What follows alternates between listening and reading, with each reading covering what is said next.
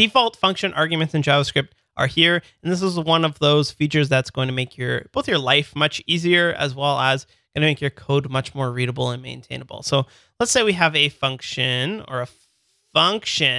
called calculate bill, and that function is going to take in three things: the total for our meal, how much we spent on it, how much we need to pay in taxes, so like the percentage, and then how much you would like to also tip your waiter. And from that, we can return the total and the tax and the tip rate. If you think I'm a cheapie for not tipping on the tax amount, get out of here.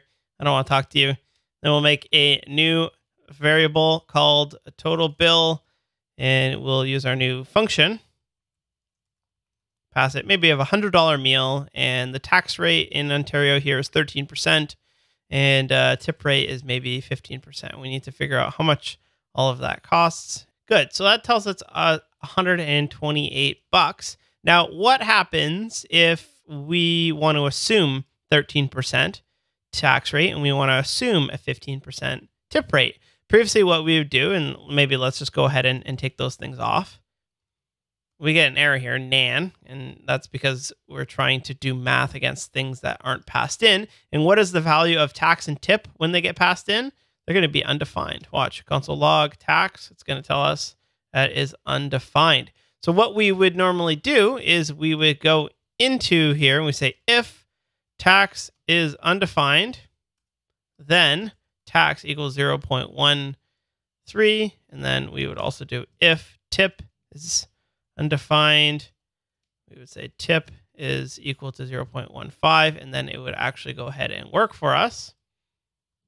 See, it works fine there, but like this is just, it's a whole lot of code that we added. And you might be saying like, oh yeah, Wes, you can do this.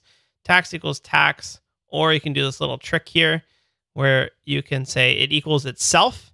And if itself is undefined, then the 13% will go in, and that's okay, I guess. I don't mind that, but it can be a little bit hard for others on your team to have to read it. And also, if you've got 4 or 5 different arguments coming in, then you've got to do all this crazy code at the top. So let's just do without that entirely. And what we can do now in ES6 is just simply set it when we define our function. So we say tax equals 0.13 and tip equals 0.15.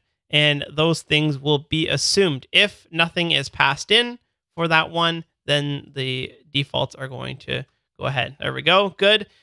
What else we can do is, what if I wanted to pass like only the total amount as well as the tip amount? Because like I'm a big tipper, so let's say like I'm tipping 25% here, but like tax rate, that's not going to change because I'm still in Ontario. Can I just like leave it empty like we've done here?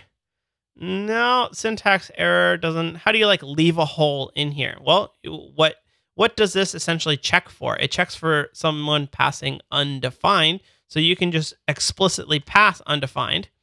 And what that does is it's going to pass undefined as tax.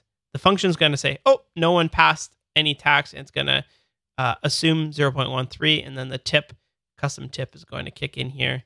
You see we've got $138. That's it. Pretty simple. I've got another one where this is order dependent. And when we hit destructuring, I'm going to show you how do you use an object in destructuring here so that you could pass these in any order as well as have default arguments. See you in that video.